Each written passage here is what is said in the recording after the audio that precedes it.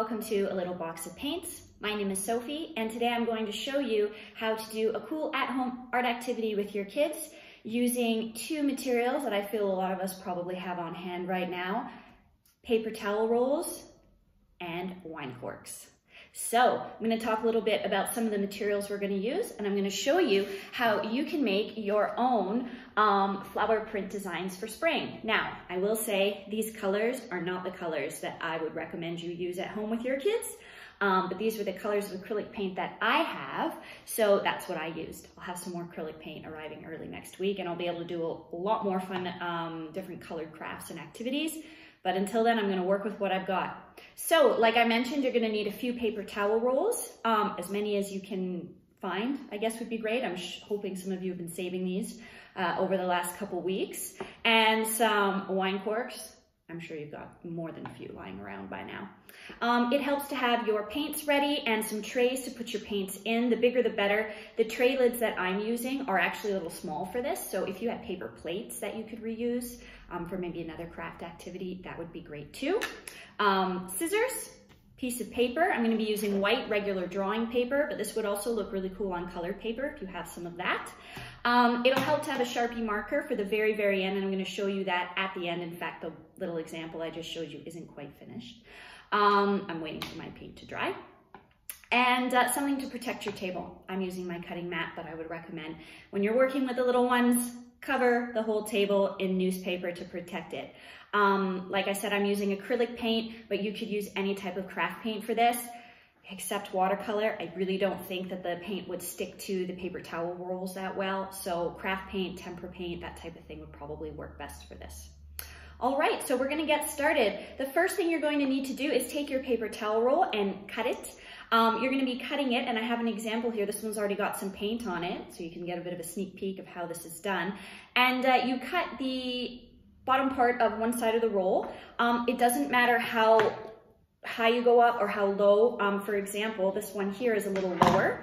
It just means that the fanned out look for your flowers is going to be a little bit smaller. So that's up to you. You just take your scissors. I don't measure it, I just wing it. And I cut up a few centimeters. They need to kind of be similar in length, but it doesn't have to be perfect. So we're going to cut that right now.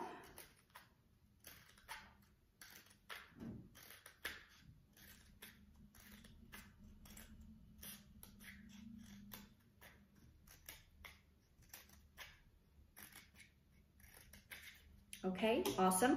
And then you're gonna fold it. You just press down and you fan it out. And this is actually a type of printmaking because you are taking something, adding a type of ink or paint to it, and then making prints of that design. And in this case, it kind of looks like a little octopus almost. But in this case, it's kind of a flower design. Could work for fireworks or anything that has a similar shape to this. Cool. Once that's done, you're basically ready to start painting. So you're going to take your little paper towel roll, dip it in the paint, and start actually moving it around to see how it ends up. Now I'm going to start with black, so I'm going to add a little bit of paint to my roll here. Make sure that I get it all over the bottom. When you're working with the kids, just double check that they've got enough paint on the bottom before they start stamping. Just so that they're not disappointed by not enough paint on their rolls. That's why I think having a bigger tray might work better.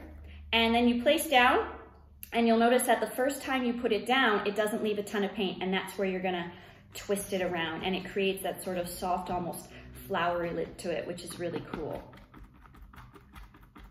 And you can place them all over the page. That's why you wanna make sure you have something underneath what you're working on to protect the table so you can go off the page. I'm gonna put 3 here. Awesome, so that's the first part of my flower. Now I'm gonna take another color. I'm gonna go with some gold, and same thing, I'm actually gonna spread a bunch of gold on here and make sure that I get the whole thing covered. Now, if you put it directly on top of the black paint, which is probably still wet, it'll mix together a little bit. If you're okay with that, that's great. Another option is to wait for the paint to dry, but it could take a little bit of time. So I would suggest maybe giving this, allowing this to be an opportunity for your kids to experiment with a bit of color mixing and seeing what happens when they put different colors on top of other colors. So that could be a cool little learning experience. So I'm putting some gold on here. And the less you twist, the more visible the little spokes of your paper towel roll are. And I'm gonna add a few extras, just kind of coming off the side here. Yeah. And I'm going to add a little bit of the white. Now the white for me is tricky. I mean, there's a good chance you're probably not using white, but any light color, like a yellow, just remember it's probably gonna take on a lot of the color that you place over top. So I would maybe recommend if you're using lighter colors like yellows or light pinks, maybe go with that color first, and then it won't mix up. It'll stay nice and bright until you put other colors on top of it. I like the white, just kind of brightens it up a little bit, and the white one that I'm using is my smaller cut one, so it won't extend out all the way. So sometimes with flowers, you know, you have different colors on the inside part of the petal compared to the outside. All right, great. Now the next part, I'll just show you what it looks like so far. The next part, so here's the one that I've done, and here's the one that I did previously. Okay, you can see I'm kind of running out a bit of paint on my trays with this one. But the little cork part comes next. It's optional, of course. Just thinking if you have something extra, you can always dip it into the paint and then place it in the center to make the little center part of your flower. I'm gonna use some gold on this one. I'm kind of running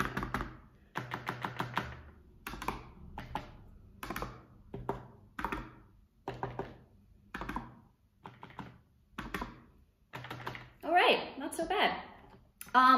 Once it's dry, the very last part that you can do is then take your piece and you can always add some stems to it.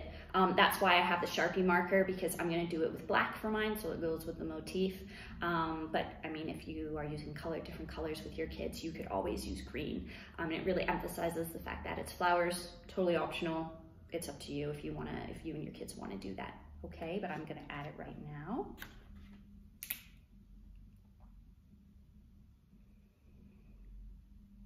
All right.